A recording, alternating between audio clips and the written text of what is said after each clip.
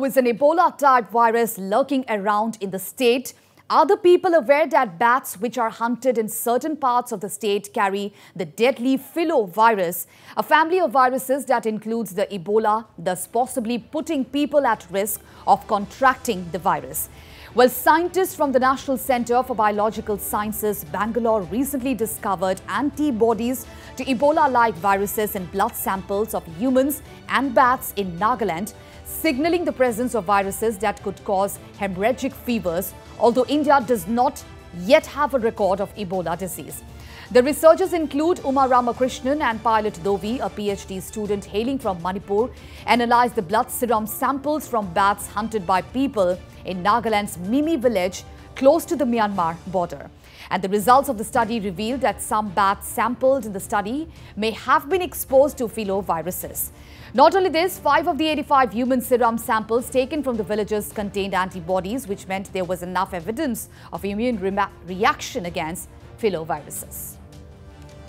And we have reactions coming in from Anish Andheria, one of India's well-known carnivore biologist and wildlife photographer. Let's listen. First of all, let me make it very clear that people and bats have been interacting for more than 100,000 years.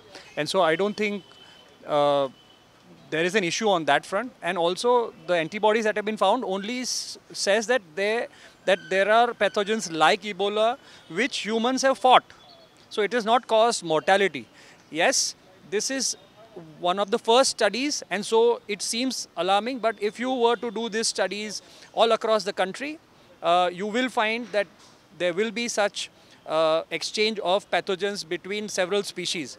And as long as there is no mortality on either side, we should not be alarmed. We should take note of this and keep a vigil, which means there has to be a program that the government runs so that samples from different populations are taken on a regular basis. And Jinachu Xu, professor, Kunming Institute of Botany, also spoke on the same issue. More than 10 years ago, China, we have very bad diseases called SARS. So SARS actually from wild meat and from wildlife hunting. And later on, the scientists found actually the original virus are from bats in the cave of central China. So the bats connect to wildlife, wild meat, then it's become problem in diseases. So in any way, we need to be careful. We have to respect the habitat, don't do wildlife hunting, and don't disturbing the bats' habitat. So that's the lesson from Chinese experience.